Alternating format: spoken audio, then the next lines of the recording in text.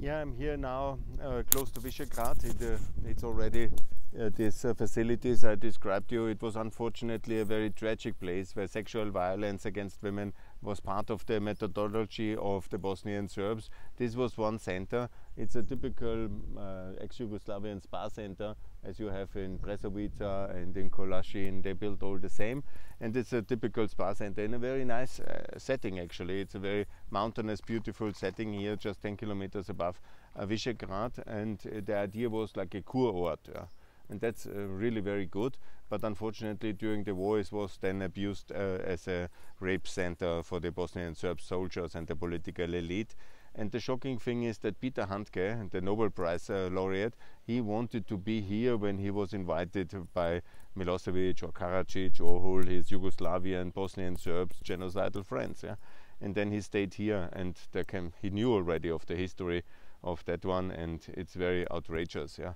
He's a very outrageous man in many aspects, but especially his speech at the funeral of Milosevic and his denial of the Srebrenica genocide is extremely annoying. He is in this whatever kind of Yugoslavian love with socialism and Titoism, and then he's blinded towards the war criminal Milosevic and his genocidal activities in Bosnia, Kosovo.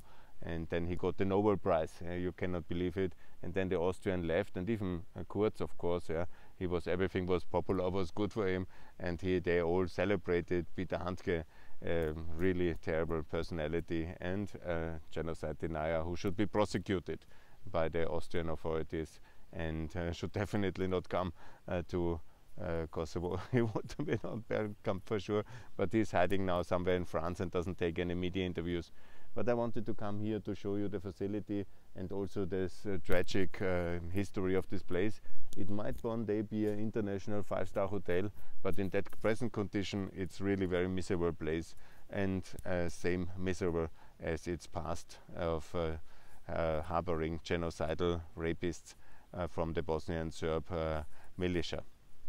A tragic place. There are many of them, but only Peter Handke wanted to choose not the Hotel Visegrad, but this Kur Hotel here with this tragic history. And you know why?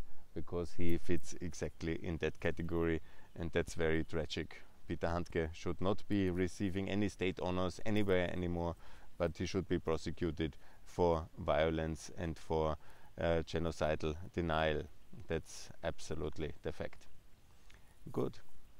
The violence against women I have talked already about in this video, but also in Kosovo. Please see my last visit in Kosovo where I showed you the monument. We met now in Sarajevo also this group of activists of women who were victims of sexual violence, and that's a huge topic also in Ukraine now.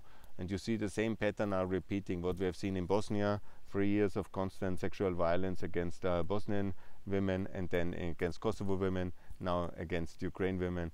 It's a tragedy, and we should punish that very hard, and all the people should be prosecuted who do that, commit that, and everybody who is then going in such a hotel as a European Nobel Prize laureate should be also punished for basically condoning violence against women, and this immoral activity and this criminal activity should be definitely condemned.